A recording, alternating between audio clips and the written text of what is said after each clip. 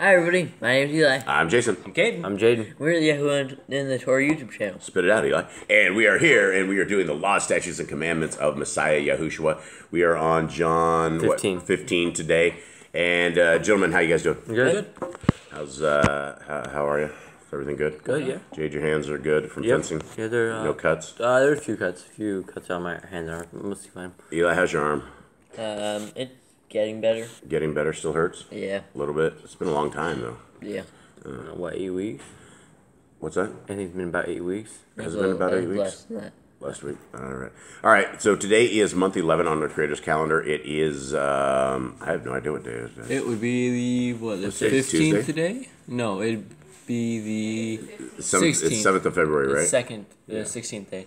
16th day on our Creator's calendar. It's the 7th day of February. It is the 3rd day of this week, and I guess we shall begin into this and see what we have.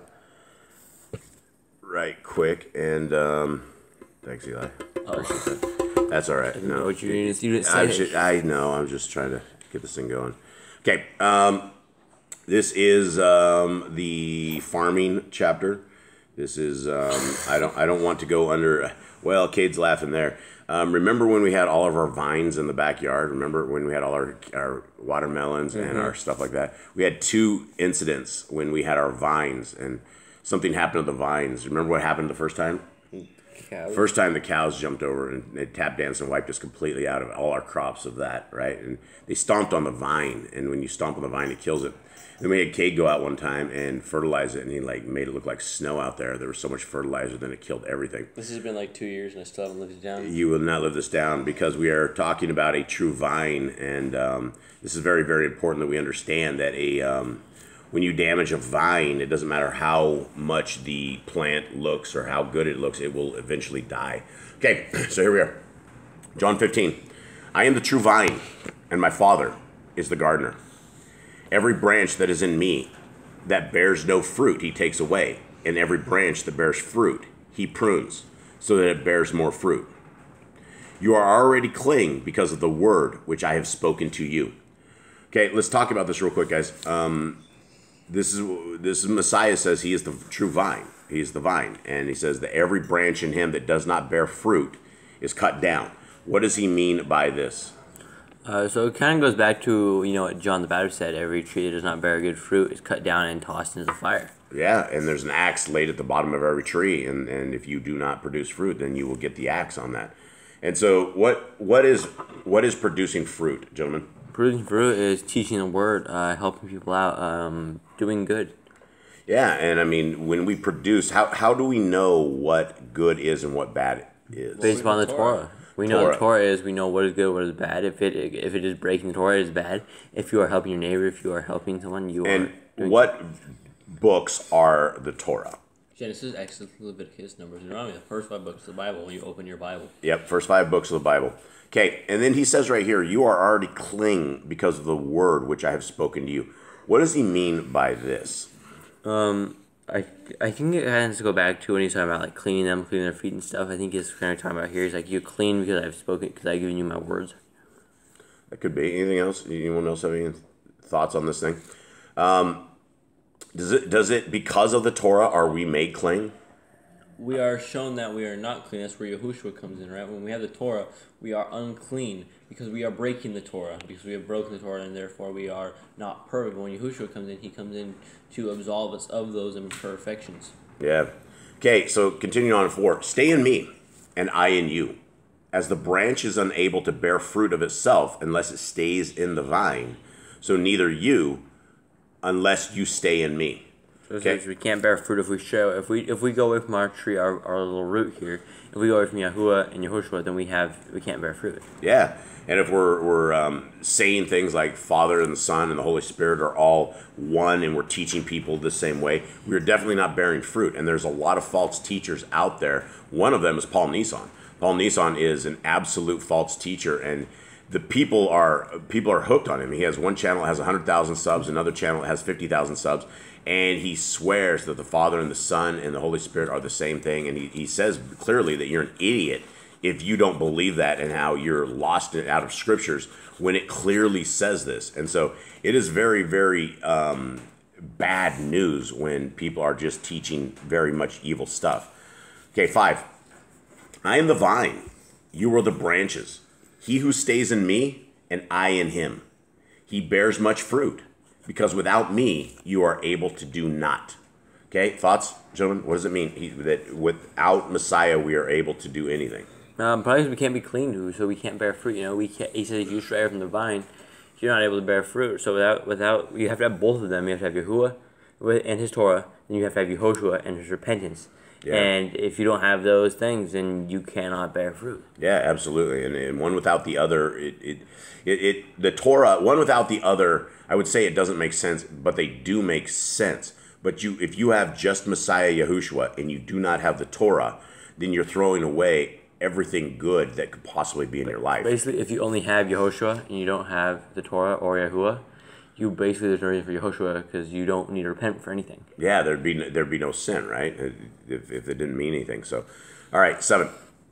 If you stay in me and my words stay in you, you shall ask whatever you want, and it shall be done for you. In this my Father's esteemed, that you bear much fruit, and you shall be my Talmidim. As the Father has loved me, I have also loved you. Stay in my love. Okay, what does it mean right here? That he clearly says something that a lot of people don't get. A lot of people don't understand. When we pray, we want to wrap our prayers up how, Jaden? In the name of Yahushua. Yeah, and it says, you shall ask whatever you want, and it shall be done for you.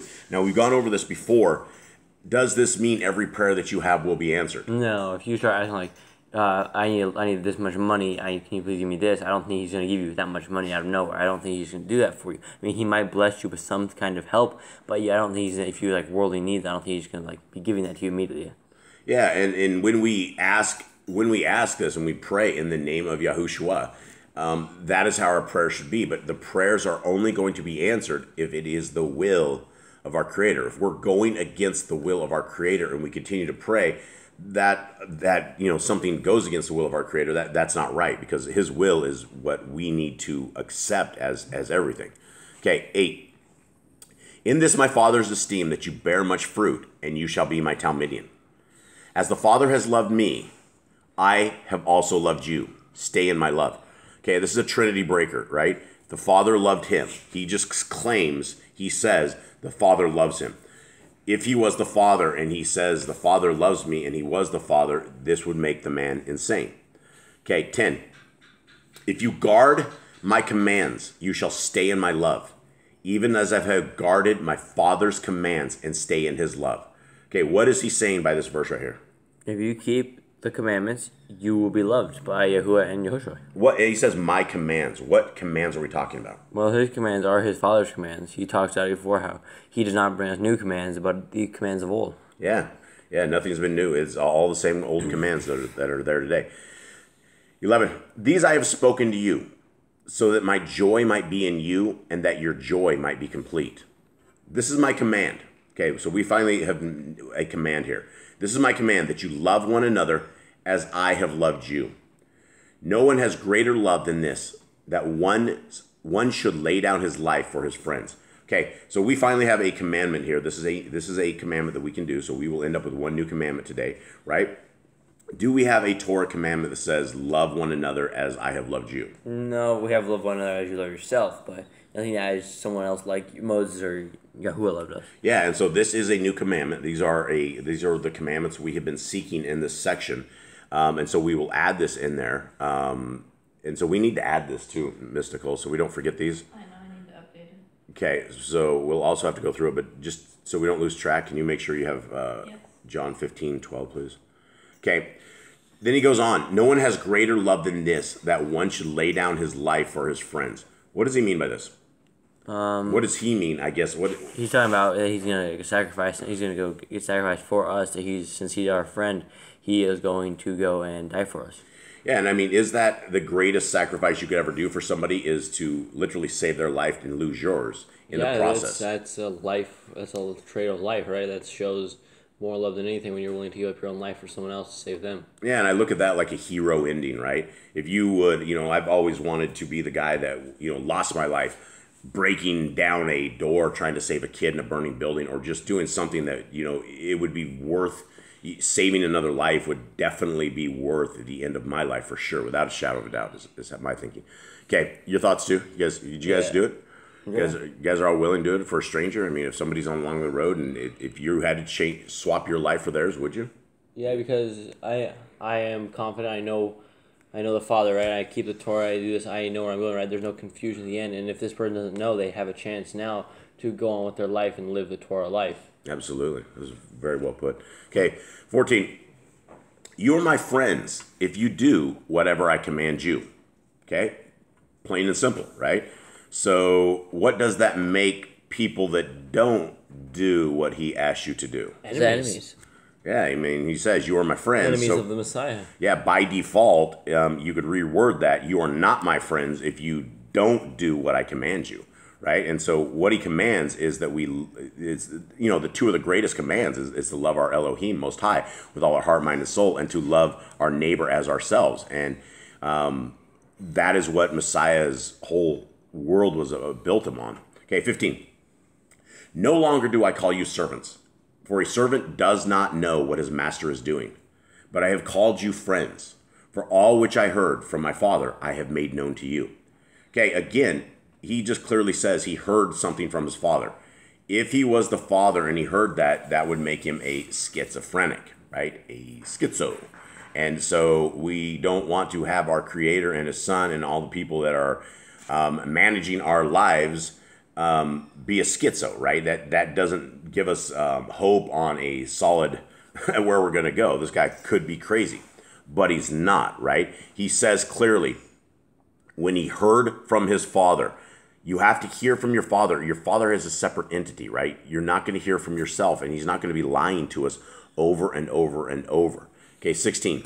You did not choose me, but I chose you and appointed you that you should go and bear fruit, and that your fruit should remain, so that whatever you ask the Father in my name, he might give you. Okay, so he says something about bearing fruit, and then when you bear the fruit, when you're bearing this, when you ask your request to our Creator in the name of the Messiah, that he might give it to you, right?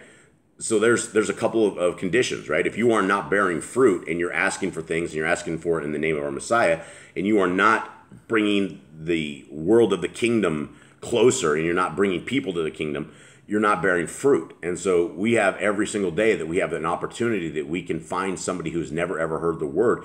And regardless of how embarrassed we get, we can definitely tell people what our beliefs are. And so if we don't want to be timid, we don't want to be scared, right? If we're scared and timid, there's a good chance we could get rejected as well from where we want to be. 17. These I command you, so that you would love one another. Okay, so again, John 15:17 is a reiteration of that same command up above, Miss Nicole. If the world hates you, you know that it hated me before you. Well, that's good, because sometimes YouTube has been a bit more kinder these days. For a while, we had lots and lots and lots and lots of Christians and lots of diehard Paulistinians that they hated Yah and they loved Paul, and so they hate everything that has to do with the Torah. And they sit there for a while, but they kind of, I don't know, maybe they just went off to other channels or something and attacked them. I don't know. 19. If you were of the world would love its own. But because you are not of the world, yet I chose you out of the world. For that reason, the world hates you. Right? And so this is big stuff that a lot of people get down in the dumps. A lot of people don't understand why the world is so cruel and so evil. And, if we are in the Torah, if we are seeking our Messiah, if we are seeking our Creator, the devil is going to try to hurt us. 20. Remember the word that I said to you. A servant is not greater than his master. If they persecuted me, they shall persecute you too. If they have guarded my word, they would guard yours too.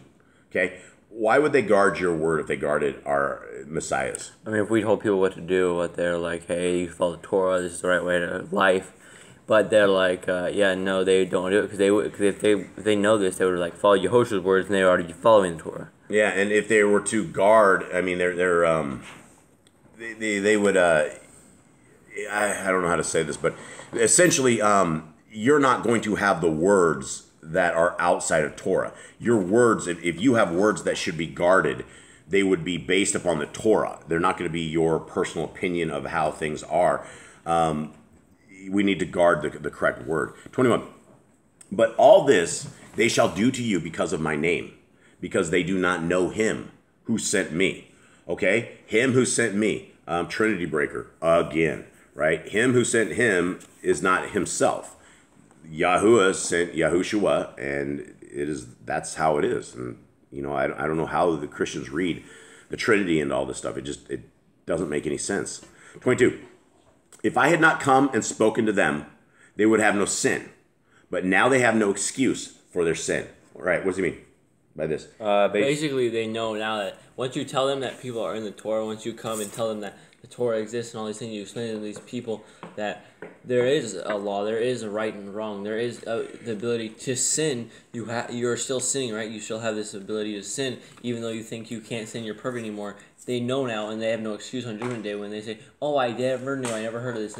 And Yah says, "Well, I sent this guy to you, and you still turned him away." My poor dear mother and your poor dear grandma. She hears all of this all the time, and she has, she has 1,000 different excuses out of the Christian religion for why she does not want to love our Creator with all her heart, mind, and soul. And I continually tell her this, and like she said the other day, if she was celebrating her Sabbath the wrong day, she won't know until Yah comes and spanks her. And I'm like, well, that's a little too late. We shouldn't be waiting for that time. We should be, following it. But, it's unfortunate. And, I'm working, we got to work really, really hard to try to get her to see this, because she is older, and she was a victim of the 2019 thing that was going on. And so a lot of issues. And so everybody needs to pray for everybody and the people that are dwindling away. 23. He who hates me hates my Father as well. Wow, another Trinity breaker, right? How do you hate the same person and call it two different people? 24. If I did not do among them the works which no one else did, they would have no sin. But now they have both seen and have hated both me and my Father. Again, Trinity breaker. Me and my Father and I, right? I am. I'm not saying, he's not saying he is the Father. He has never ever said that. 25. But that the word might be filled which was written in their Torah. They hated me without a cause. And when the Helper comes, whom I shall send to you from the Father, the Ruach of the truth, who comes from the Father, he shall bear witness of me. But you also bear witness, because you have been with me from the beginning. All right. So that is that. Thoughts on this, gentlemen? Good chapter. Very informative from Yahushua. Once you understand that, once you can wrap your head around that they are not all the same people, it becomes very clear, and the message becomes much easier to understand. Yeah. Our Creator did not send himself down to die at the hands of Hasatan just because he wanted to see if the enemy could kill him or something, right? You're saying Gabriel ran heaven or something for like 3 days? Who ran it? Moshe take over the lead for a couple days or something? I feel like the angels would somehow just mess it up and go astray, right? They're like we already saw with the 200 that went down the mountain. They all fell astray. We had the giants, but the whole thing. I feel like without Yah's supervision, like they would like go astray. There would be a huge power shift on things. Yeah, and I mean, imagine those 3 days if they did kill our Creator and the havoc. Where did he go for 3 days? I mean, did he have any control over those 3 days? He was dead, right? Those are the things. They did not kill him. They were able, by the allowing of our messiahs and our creators, they allowed it to happen. But they allowed his life, messiahs, to be laid down at the hands of Hasatan, because it was a way for us to get out of the world that we are into and to give us that salvation that we needed. That Yeshua, the Yahushua that we needed, the salvation. And so I guess that is it. Everybody, we will not be doing a Ecclesia this tomorrow night. We've got all sorts of crazy stuff going on right here. And so we're already trying to pre-plan for this. And so we will, I guess, see you guys tomorrow morning. And hopefully everything will all be alive tomorrow morning for that. And we love you all and hope you guys have a wonderful day. And we will see you again soon. All right, shalom.